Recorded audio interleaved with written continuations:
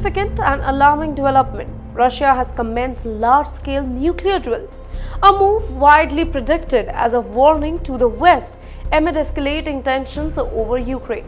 On Tuesday, Russia's military started exercises that included practicing with tactical nuclear weapons. These drills had been announced earlier in the month by Russian authorities. This move seems to be a warning to the top Western leaders who have mentioned the possibility of getting more involved in the war in Ukraine.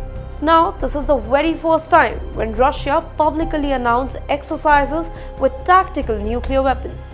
Normally, only their larger strategic nuclear forces hold regular exercises. The Defense Ministry said on Tuesday that the first part of these new exercises involved practicing how to prepare and use smaller nuclear weapons. This included practicing with the Kinzhal and Iskander. These are the missiles that can carry nuclear warheads.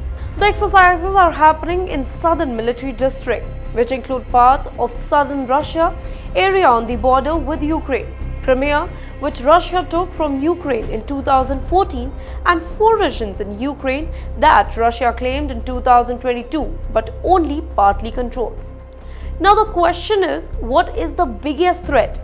Here, what are the nuclear risks to the countries? These military practices are happening while Western countries keep supplying weapons to Ukraine, which have been fighting against Russia for more than 2 years. The West has provided military equipment and intelligence, but hasn't sent any troop yet. Experts see these exercises as clear warning from Putin to the West to stop interfering in the Ukraine war.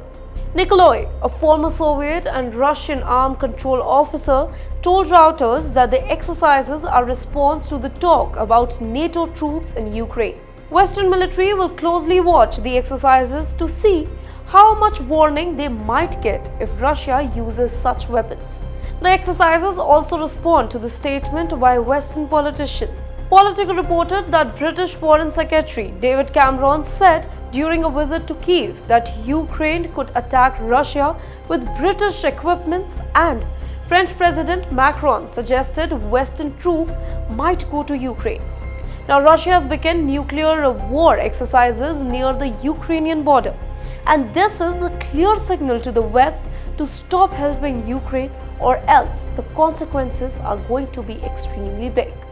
For more such information, do follow India.com's International Affairs.